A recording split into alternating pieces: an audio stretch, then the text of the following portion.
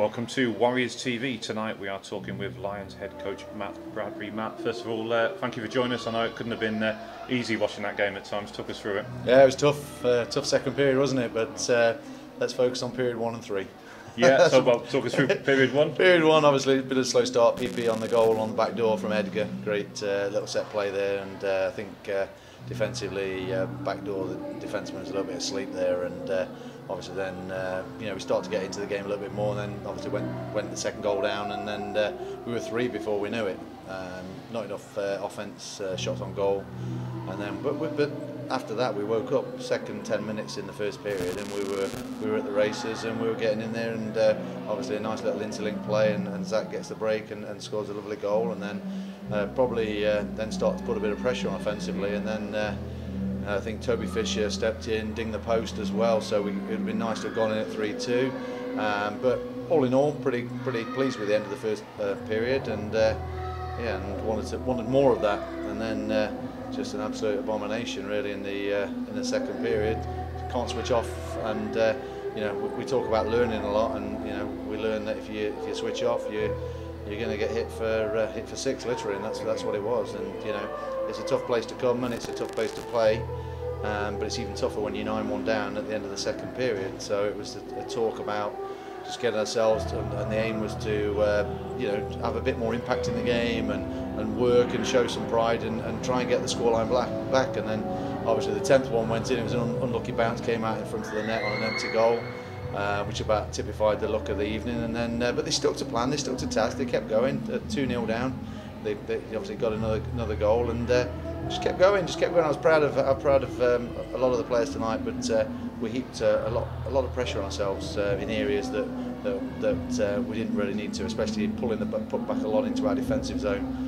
So we just had a good chat with the players, and some of the players coming out asking a few questions, so they're really keen to learn. And one of the guys in particular, in defence, he got bumped around a lot more than he would do normally. It's his first visit to Whitley Bay, so it was a nice little welcome for him, and he'll take that away with him, and I'm sure he'll learn a lot. So we've talked about a few things on areas for improvement, and we'll do that. It's how tight we can stay together as a team, and we won't see this as a setback. We'll just see this as a step forward. Yeah, you said there at the end of the first period, crucial goal getting them out to 3-1, which made it more of a contest. And like you say, width of the post could have been 3-2, would have had a completely different complexion on the game going into a second. Yeah, it turned it, didn't it? It turned it as but that's the way it goes, But it just shows again. Last week we had a smaller rink, less shots. We came with a smaller bench, but I don't think that was anything to do with it. I mean, a couple of players didn't, were struggling out there, and probably weren't at their best. But then there were some players that that have really grown into really strong players now that are really putting in some performances. So we keep building on that. Jack Croston's having a great start to the season. Zach's starting to get into a better flow. Toby Fisher got stuck in more tonight.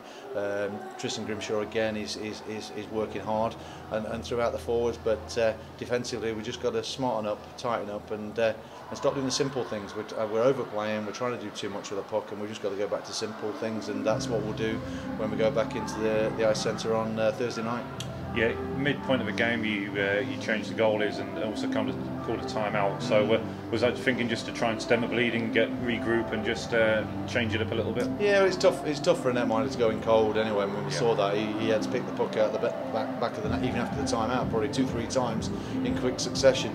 And that's one area we've got to look at. I mean, like I say, the timeout was we were trying to just get it together, just piece it together. And normally that just helps a little bit, but it didn't. Whitley were going after us, and they did a good job, and they worked hard. They grafted all night long. So the big improvement from Whitley as well, looking good. And so obviously, as the season wears on, they're going to get a few more players back as well from injuries and things like that. So I suppose we look ourselves quite happy now that we've got Whitley Bay done and dusted with away from home in the first month of the season. Yes, I suppose that's one good way of looking at it. Looking ahead to next weekend, you'll be trying to bounce back, and who do you take on next week? Yeah, back into Widnes. So it's going to be another small game, small rink to play in. We want to put things right from when they played us in our barn. So we're going to have to show up. We can't just rock up into a rink and things are just going to happen. We've got to make things happen. So you know, we've got to work hard in training this week, and we've got to get back to it. Widnes should be a good game. Looking forward to it. We have some good games with Widnes, so it'll be no different. So we're looking forward to it. Well, best of luck with that, Matt, and thank you as always for giving us your time. Cheers, Adam. Thank you. Thank you.